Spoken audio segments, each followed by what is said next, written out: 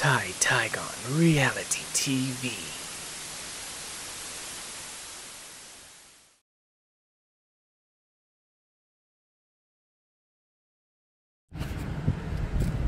So yesterday I was at the DMV. First I passed the written test about maybe 3 weeks ago, and yesterday I was at the DMV to go for the driving test. And I did do a vlog before going for the driving test, and I, well, failed the first test. And I was really distraught and disappointed, so I deleted the video. I should have kept it. It was stupid that I deleted it, but I was not happy and I was upset. But I got over it, and the next day I was able to make an appointment, which I was pretty lucky to do, as a matter of fact. Just walked in, walked out, went for the driving test, and, well, passed. I passed. The second go. So it was 2 times the charm. Good thing not 3 times, otherwise it would really suck to feel that is second time.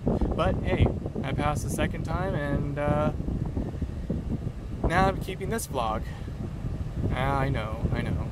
But still, now I'm going to have my official driver's license and fully legally able to drive my car wherever I want, wherever I want.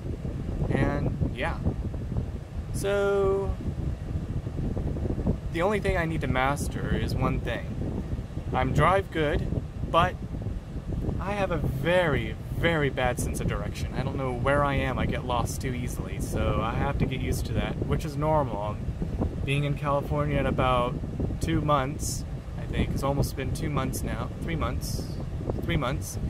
And I'm still not used to the areas. I don't know. So now I can start driving around legally and more comfortably and try to get to know where I am.